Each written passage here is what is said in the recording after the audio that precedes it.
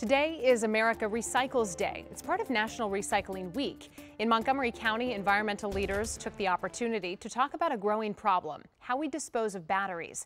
Environmental impact reporter Scott Broom shares some of the do's and the don'ts of battery recycling. Welcome to the Shady Grove Waste Transfer Station here in Durwood, Maryland, where we watch the intense heat and toxic smoke produced when Montgomery County firefighters intentionally damaged a lithium-ion battery they got out of a kid's toy. Here's Battalion Chief Ivan Browning. We can't stress enough the importance of properly recycling batteries. Jeff Kemmer runs the waste transfer facility. How big a deal is this for you all? It's a big deal. Most people don't think about it, but what they don't realize is you put them in toys or they throw it away. But these things are probably 50% of the cause of the fires that we have here. 50%? Roughly, yeah. So of the fires that we've had, probably seven, eight of those have been the direct result of batteries. For the state of Maryland, since January 1st of this year, the Office of the State Fire Marshals reported 56 lithium-ion battery-related fires with 2 injuries across the state. Now, Chief Browning explained fires happen when batteries get overcharged or misused with incompatible chargers or devices, or when they get crushed or damaged after being improperly thrown away instead of properly recycled.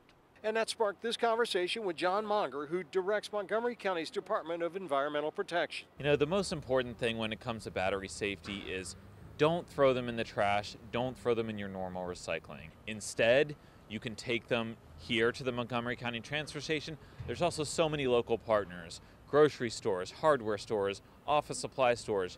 You can go on call2recycle.org, put in your zip code, it'll tell you every place around you that allows you to recycle batteries safely. There are a lot of different categories of batteries here. Do I need to worry about which one's which?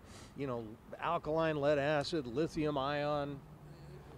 How do we sort through these? So bring them here and we do that for you. We sort them based on how they get processed and recycled, but you don't have to worry about that. Batteries can be safely recycled. There is material inside. There's metals and other components that can be stripped out and recycled. So it's not only safe to keep them out of the trash in the normal recycling stream, it actually is good for our environment because those materials can be reused.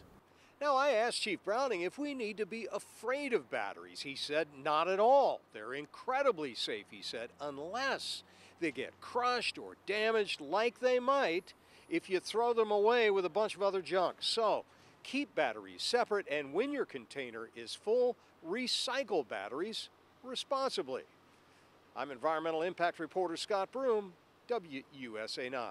Right, very helpful, Scott. Thank you. You can find more of Scott Broom's environmental reporting right now on WUSA 9 Plus. It's a free app for Roku, Fire TV, or wherever you stream.